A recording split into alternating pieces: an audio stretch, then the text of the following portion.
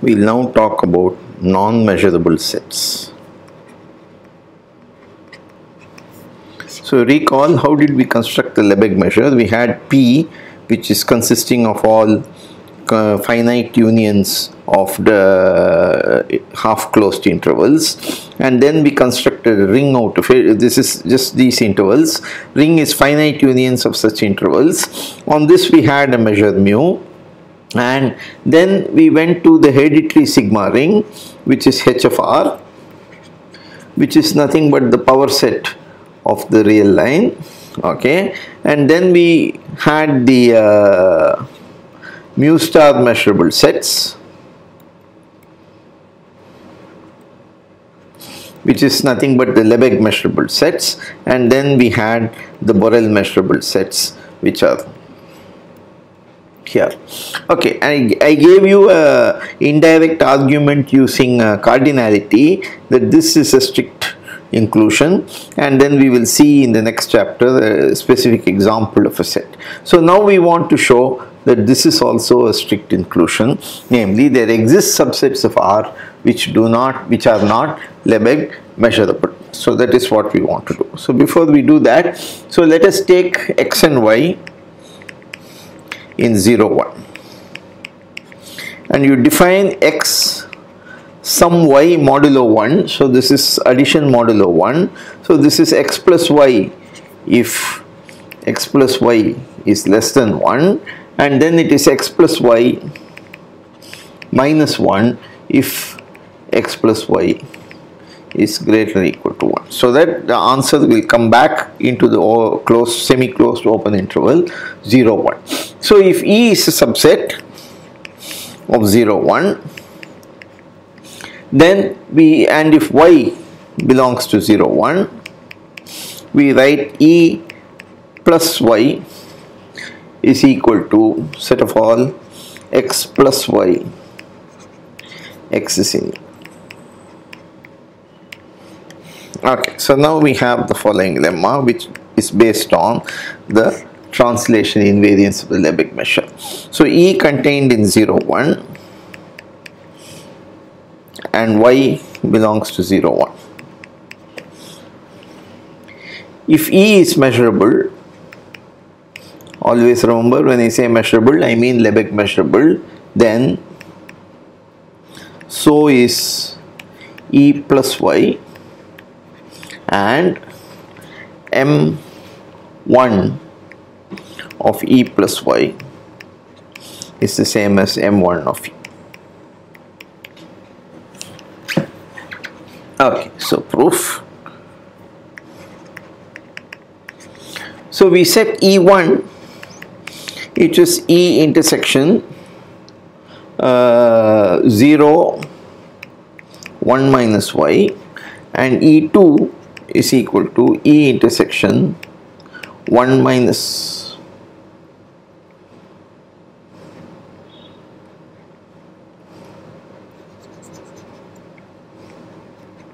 1 minus y to 1. Okay, then E1 and E2 are obviously measurable, and because of this intersection they are disjoint. And therefore M1 of E is nothing but M1 of E1 plus M1 of E2, because E equals E1 union E2.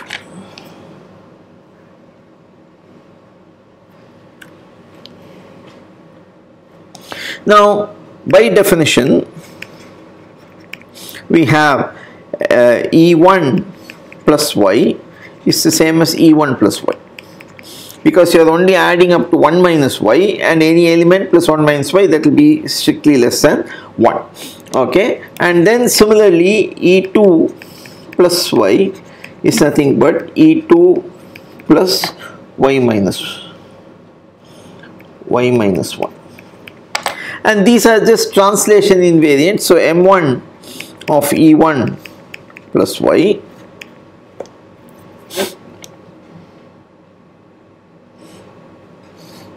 So this implies that EI plus Y are measurable, I equals 1, 2, and you also have M1 of E1 plus Y, EI plus Y, sorry, equals M1 of EI, I equals 1, 2. Okay. Now, EI plus Y are disjoint. If not,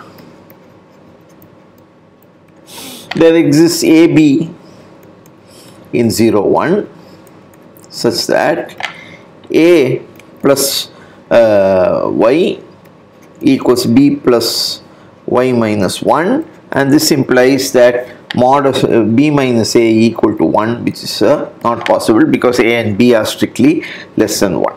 Okay, so then therefore you have E plus Y equals E1 plus Y union E2 plus Y, and this is a disjoint union, and therefore E plus Y is measurable, and M1 of E plus Y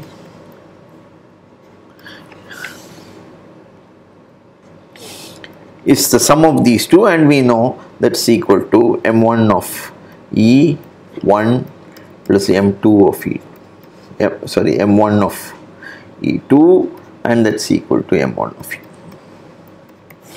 Okay, so this proves the lemma. Okay.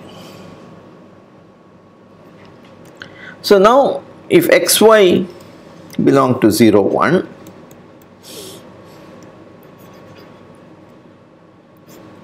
we say that x is related to y if x minus y is rational.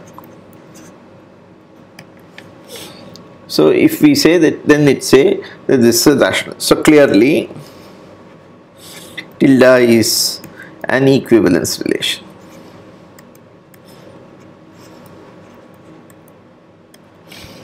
Okay, so 0, 1 gets partitioned into equivalence classes.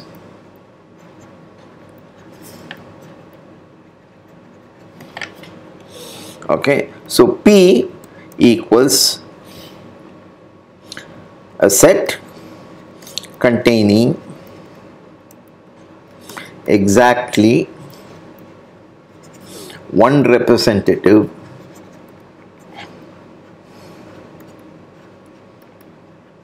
from each equivalence class. So you have 0, 1 gets partitioned, that means a disjoint union of equivalence classes. Take one representative from each equivalence class. So obviously this is based on the axiom of choice. When you have such a thing that you can find such a set is precisely the statement of the axiom of choice. So we have used two properties so far. One is the translation invariance of the Lebesgue measure, and the other is the axiom of choice. Okay, so now proposition P contained in 0, 1 defined above is not measurable, not Lebesgue measurable. So proof. So you said R naught equal to 0 and Ri numbering of rationals in 0, 1. It's a countable set, so you can number it. Only I put R naught equal to 0. So I said Pi equals P plus Ri. Okay. So then P naught is the same as P because it is 0, and if x belongs to Pi intersection Pj where I is not equal to j, okay, then x equals P1 plus R1 Ri, Pi plus Ri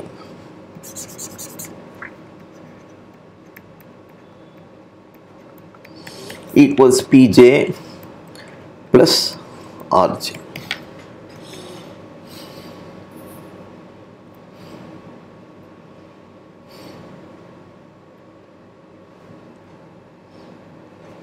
So it will be P1 and P, that will be Pi, okay, Pi and Pj. So if Pi equal to Pj, then Ri is not equal to Rj, and therefore this equality implies that mod of Ri minus Rj equal to 1, and that's not possible. It's a contradiction. So this means Pi is not equal to Pj, but then Pi plus Ri equals Pj plus Rj. This implies that Pi is equivalent to Pj, again not possible, because these are they are distinct elements from distinct equivalence classes, and therefore this is also not possible. Okay, so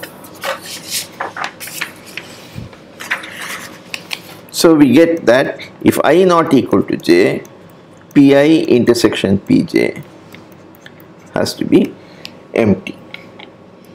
Now because P has one element from each equivalence class, and we have taken a numbering of all the rationals, therefore we have that union Pi I equals 0 to infinity is in fact equal to 0, 1.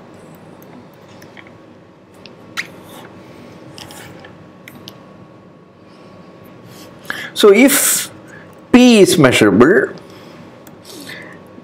M1 of 0, 1, this is equal to 1, which is equal to sigma. So each Pi is measurable by the previous lemma. So this is equal to I equals 0 to infinity mu M1 of Pi,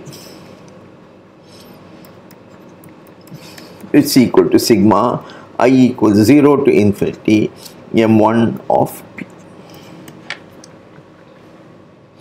It's a constant sequence. So if this has to converge, then either all of them have to be 0. So this will be equal to plus infinity if M1P is positive, and 0 if M1P is equal to 0. Okay, so either infinity or 0, it cannot be equal to 1, therefore this is not possible, and therefore you have that P is not measurable. So we have explicitly constructed a subset of 0, 1 which is not measurable. Okay, so now let E be contained in P, E measurable, and you set EI equal to E plus Ri, and then you have that M1 of EI equals M1 of E for all I, and EI mutually disjoint by the same argument. Now you have that sigma, so union EI is contained in 0, 1, and therefore you have sigma M1 of EI is strictly is less than or equal to 1. Okay, and this is equal to M1 of E for all I, and therefore this is possible only if M1 of E equal to 0. So only measurable subsets of P are subsets of measure 0.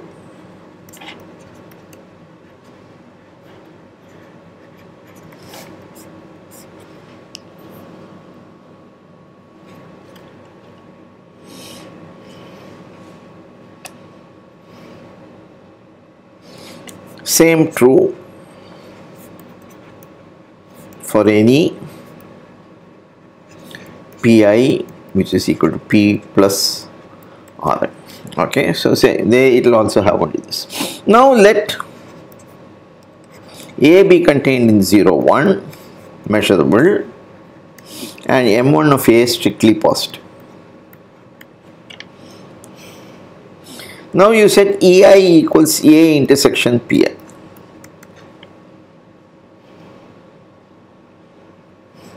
If EI is measurable, this implies that M1 of EI is 0. Because EI is a subset of PI, and we have seen the only measurable subsets of P or any PI are only sets of measure 0. And so if all EI are measurable, then A equals sigma union EI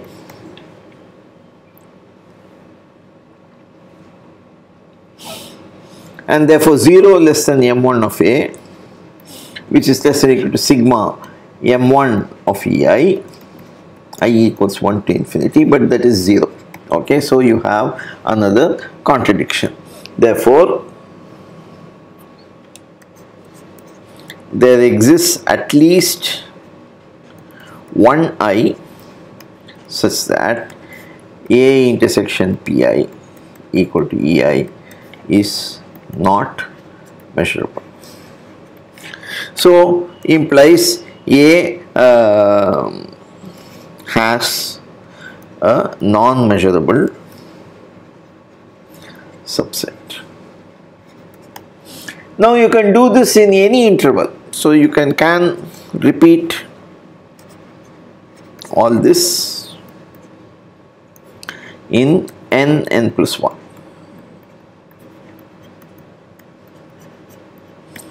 Okay, and therefore if A is contained in R, M1 of A is positive. This implies A intersection n plus 1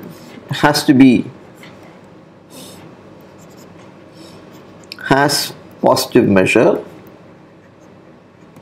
for at least 1 n.